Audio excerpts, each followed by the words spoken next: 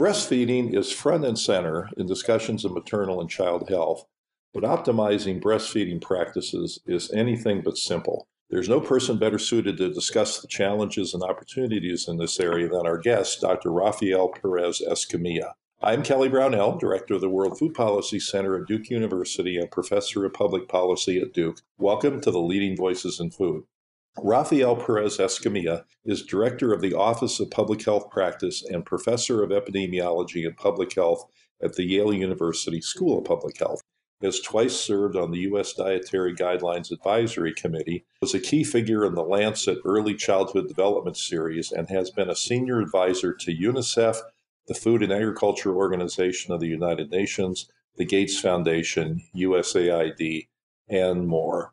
Rafael, welcome, and thank you so much for doing this important work. And to launch our discussion, I'd like to ask, how important is breastfeeding to the well-being of the child, to the mother, and to public health overall? Thank you for having me here, Kelly. Yes, indeed, the breastfeeding is incredibly important, not only to the health of the child and the mother, but of course, to the well-being of their families, development of the countries in which they live, and also for the health of our planet. We know that with regards to children, for example, breastfeeding protects against the risk of diarrhea, of respiratory infections, of ear infections, and also it protects against the risk of the development of obesity and leukemia. And at the end of the day, breastfeeding makes humans more intelligent because it improves their cognitive development. When we talk about breastfeeding, we also have to take into account that for the mothers, it offers major health benefits as well. It reduces the risk of breast, ovarian, and endometrial cancer,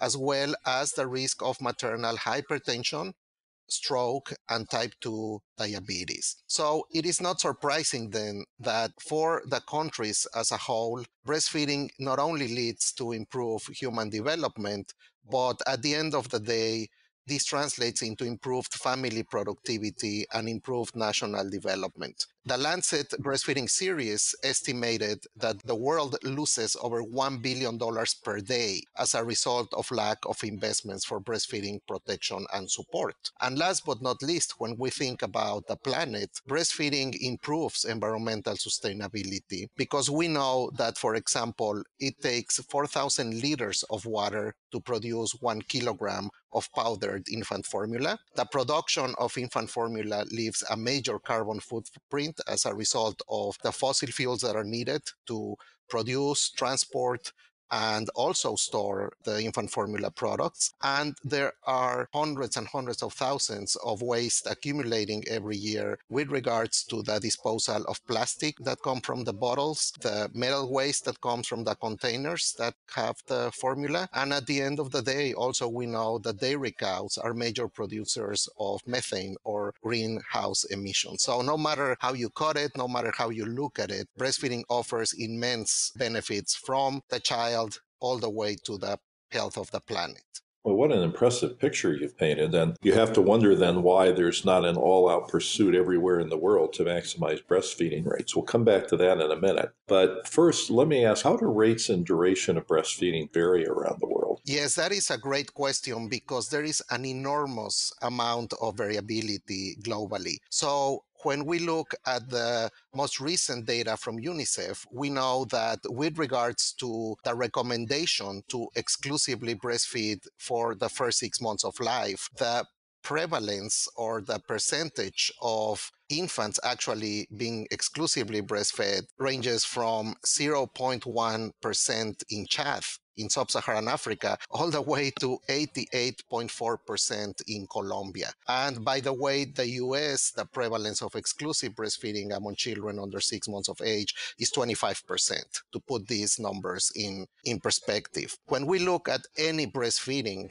we know that there is also a very, very wide range. So when we look at the percent of babies that receive any breastfeeding up to 1 year of age, this ranges from 20% in Belarus to almost 100% in Nepal, Senegal, and Malawi. And to put this in perspective, the prevalence of any breastfeeding at 12 months in the US is around 36%. Well, those numbers are stunning, aren't they, and how much variability there is. What are some of the factors that contribute to that variability? Yes. So, first of all, we have to acknowledge the fact that many women globally are now employed either in the formal or the informal economy. And what this means is that if we don't have strong maternity benefits and maternity leave legislations, and I'm talking about paid maternity leave, then it is becoming very challenging for women to be able to breastfeed their babies for as long as they want to do and as long as it is recommended by key health organizations such as the World Health Organization, UNICEF, and the American Academy of Pediatrics. We also have a major issue with regards to unethical marketing practices by infant feeding companies. So, since the 1980s, the World Health Organization released a very comprehensive code to actually regulate the marketing of breast milk substitutes. And that code clearly forbids the direct marketing of infant formulas and follow on formulas, those that are being marketed for children between 1 and 3 years of age. There are strong restrictions on the use of images or messages in infant formula containers suggesting equivalency with breast milk, as well as the sponsorship of breastfeeding conferences by infant formula companies. And of course, the enormous problem of the creation of conflict of interest by sponsoring health professionals trips, meals, and registrations to meetings. Unfortunately, infant formula companies continue to violate the code, and as a result, especially lower income women and very heavily targeting low income countries where the growing market for infant formula sales are being very, very heavily exposed to marketing that should not be happening if countries were enforcing this code of conduct with regard to marketing practices. A third factor that is very important here, Kelly, is the fact that allied health schools are not preparing well the doctors, the nurses, the midwives with regards to breastfeeding and develop their abilities and their skill sets to help support women manage their lactation problems. So we also have the whole issue that we need to have a much competent workforce globally to be able to properly serve the breastfeeding support needs that women have no matter where they live. Rafael, if we could go back to the issue that you raised about the behavior of the infant formula companies, the science would suggest that their products should not be encouraged. Then what's the option? What can be done to help address this, given that they've continued their practices in the face of recommendations from places like the World Health Organization? So, two actions that are very important to consider. First of all, the implementation, the adoption of the code is voluntary and essentially relies on self regulation by infant formula companies. And we have seen already through decades of experience that self regulation just does not work. So, it is very important that actually the governments take on this responsibility and develop the legal frameworks and develop the infrastructure that is needed for enforcing the code. And it really needs to have attached to it strong penalties for companies that violate it. Right now, the penalties are just not severe enough to dissuade any company from actually violating the guidelines from this code. In the US, we also have the additional problem that it is the only high income country that never agreed to sign the code. So the US is a very difficult environment to try to enforce this code for that reason. So the other option, which is an approach that I have actually learned a lot from researchers like you, is how to better educate the public at large. So how can we really create the conditions for the public itself to demand for these practices to stop? And we know that in the 70s and 80s, there was a huge boycott, for example, against Nestle, one of the infant formula companies, because of very, very unacceptable behavior regarding the marketing and sales of their infant formula products, especially in sub-Saharan Africa. And that had an impact that actually brought the whole issue to the attention of the world and actually really helped this company change a little bit the way they were conducting themselves with regards to marketing and sales of their products in sub-Saharan Africa. And I would like to add that I would really love for all the schools of medicine and nursing and midwifery and so on to actually include courses or a curriculum on what conflict of interest means. Because I think for young health professionals who have a debt or are not making enough money from their practice, it is very tempting to agree to accept gifts, trips, and so on from companies. But they really need to understand that it is a huge conflict of interest with enormous implications for the health of the children and families in their countries. So, Rafael, can you explain the concept of baby friendly hospitals?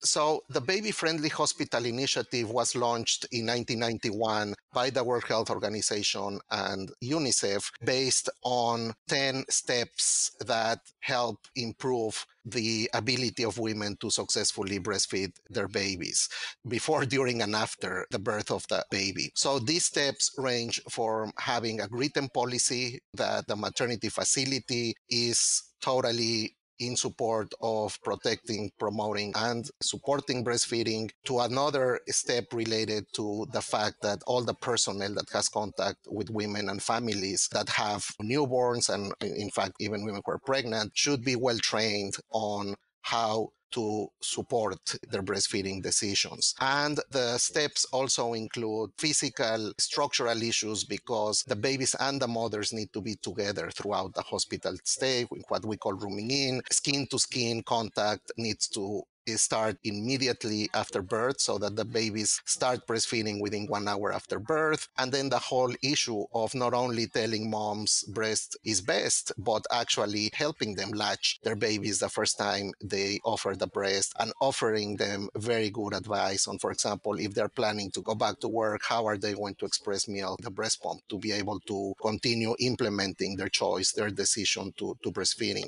And very importantly, at the end of the day, the baby friendly hospital initiative calls for only advocating for infant formula when it's absolutely medically indicated if the mother is choosing to breastfeed her baby. No free gifts from infant formula companies, no marketing from infant formula companies in the maternity ward. And very importantly, the support and the counseling needs to start prenatally, and also postnatally. The mothers need to know where they can find breastfeeding management support in the communities or in their neighborhoods once they go back to them after their hospital discharge. And I have been researching this initiative for 30 years, and there is conclusive evidence that it is very efficacious. Maternity wards that faithfully implement the 10 steps end up having much, much better breastfeeding outcomes in the short, medium, and long term. And we also know from studies in the US conducted by the CDC that the higher the number of steps that get implemented, the higher the success with breastfeeding outcomes. So the Baby Friendly Hospital Initiative, the guidelines have just been revised by the World Health Organization to understand why coverage has not been as high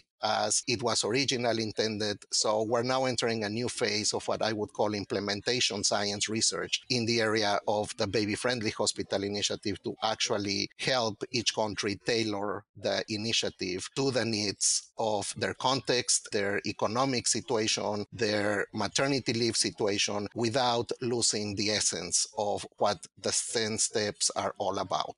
And Rafael, in the United States, as an example, do you have a general sense of the percentage of hospitals that are baby friendly hospitals, and is that number growing? The good news is that the numbers are growing, and in fact, currently about 1/3 of US babies are being born in baby friendly hospitals. And not too long ago, it was about 5%. There is still a long way to go. There is a lot of room for improvement. At the end of the day, the needle is moving in the right direction. So, in spite of everything, more and more women are choosing to initiate breastfeeding in the US, and more hospitals are choosing to become baby friendly, which is indeed great news. Well, that's very exciting. So, in addition to the advance in baby friendly hospitals, what do you think are some of the other exciting things that are going on around the world? So I think we have totally entered now, as I said, the implementation science arena, and my research team is very engaged developing tools for policymakers to actually understand how best to assess the enabling environments for breastfeeding in their countries so that they can actually come up with smarter policies that can help scale up more rapidly and more cost effectively their breastfeeding programs. And our approach is not only generating a number or a score, but actually have the countries run